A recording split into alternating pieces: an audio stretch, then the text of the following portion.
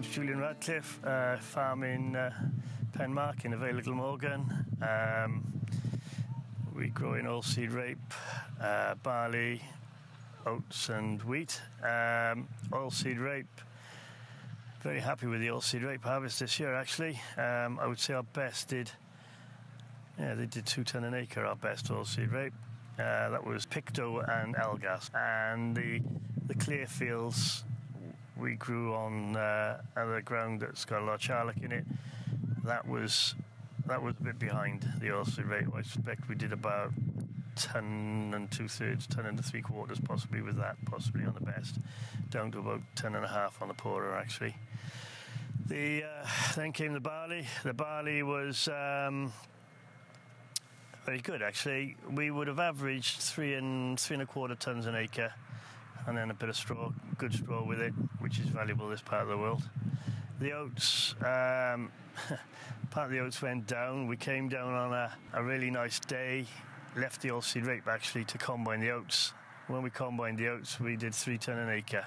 Only thing is the specific weight's a little bit low on it. It's 45 kilograms a hectolitre on the specific weights, which is a bit disappointing, but sample's okay otherwise. Wheats have been great actually. We grew most of our wheats on poor land. Started off with the Panorama. That did very well. 4.3 tonnes, possibly 4.4, the best. The good straw with it as well, which is an advantage for us. Then the Leeds did there or thereabouts. Clare, our old faithful Clare, we've been growing Clare from a year dot it seems, still did well, and possibly our best there or thereabouts in parts of the fields. We got a yield meter on our new combine, and it did 4.5 tonne an acre. Obviously Graham did well as well.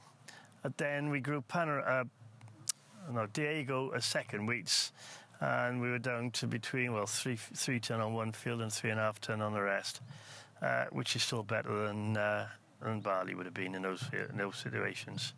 Yeah, we finished harvest today on the 16th of August, all done. One of the earliest finishes we've had for a long, long time. So getting on with cultivations now.